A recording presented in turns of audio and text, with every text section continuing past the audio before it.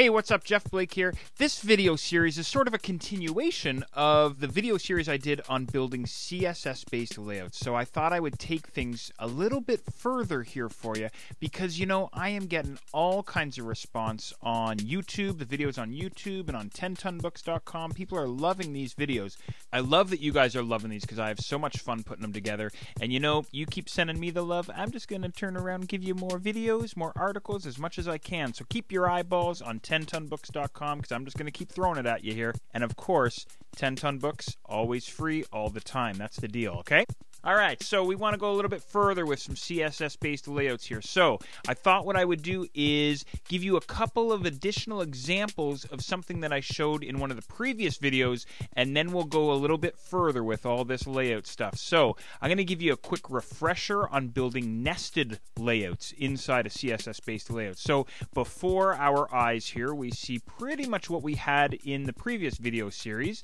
I have my header div up at the top there, my green monster there, that's my main content area, and then of course my yellow footer div down at the bottom.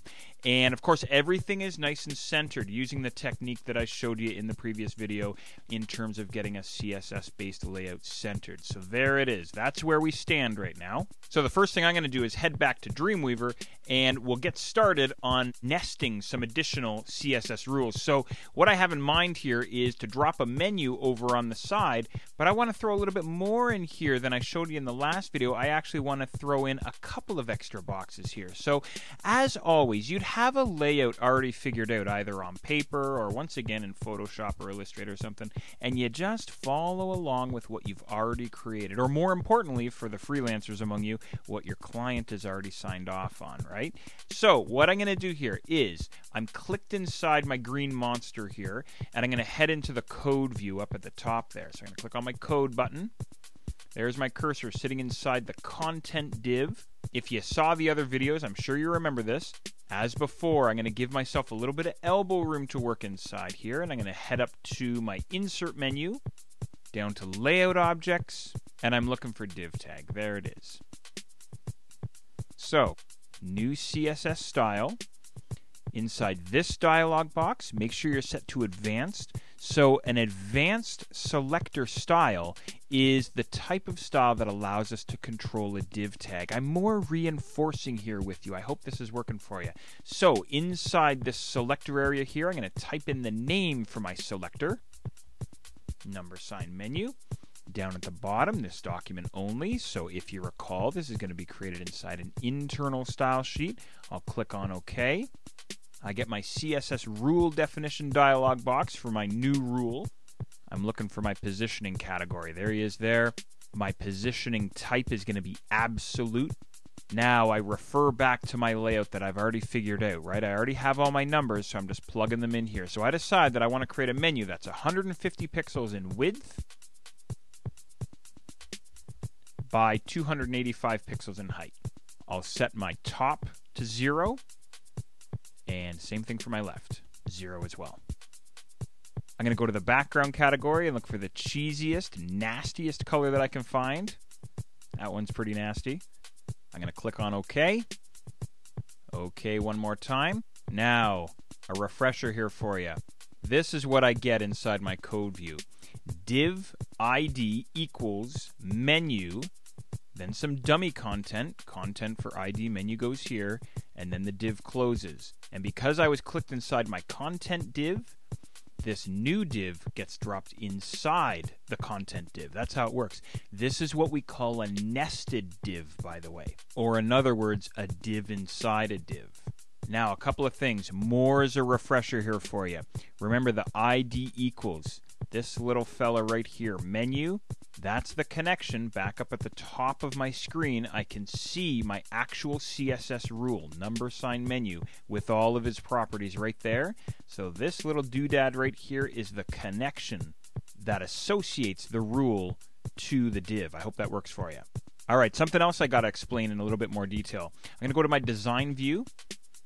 There's my pucy, barfy menu color right there. So it worked. Good enough. Now, remember the top and left values that I set. As a matter of fact, if I click right on the edge of my menu, just to make sure that he's selected there, down on the property inspector, left 0 and top 0. Now what I want to explain here is my menu is sitting inside my green monster, right? The green content box.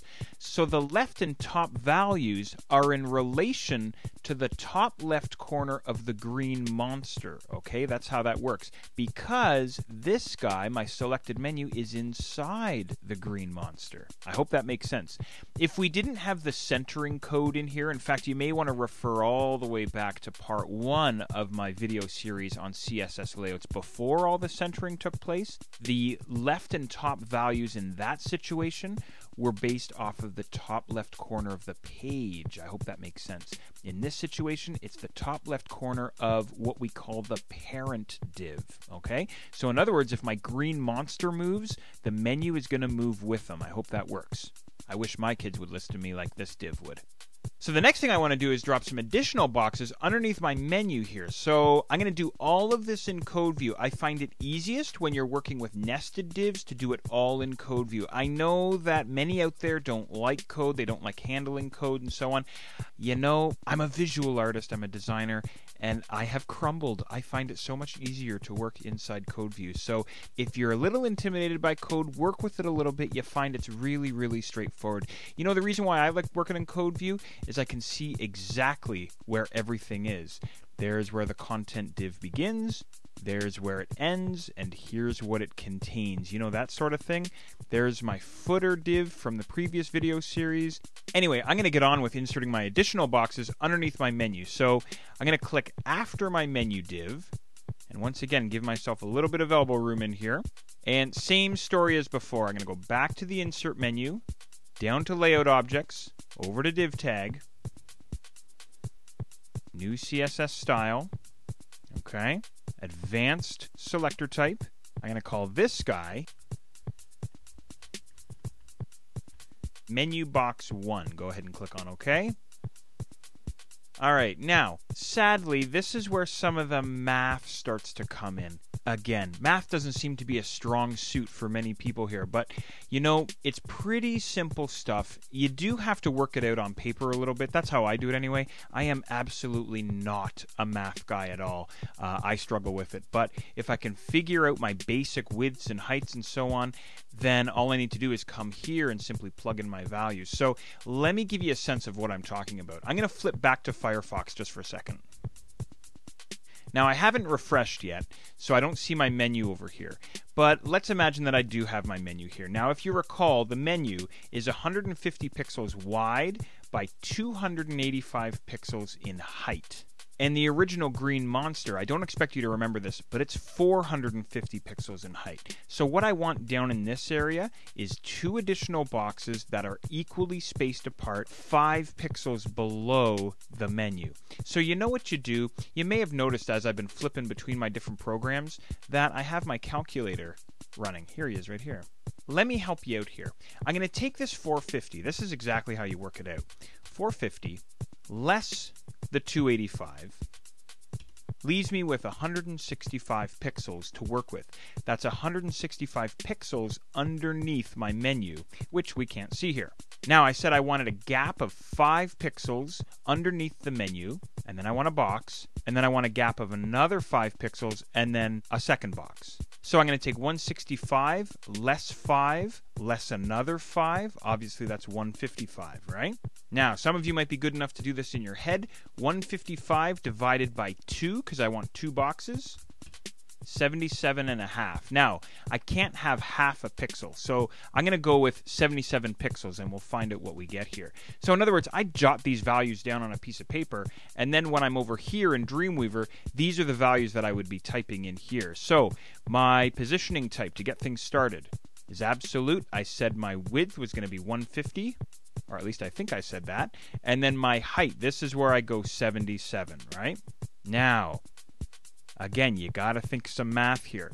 The top placement value. So I have a menu above this box, which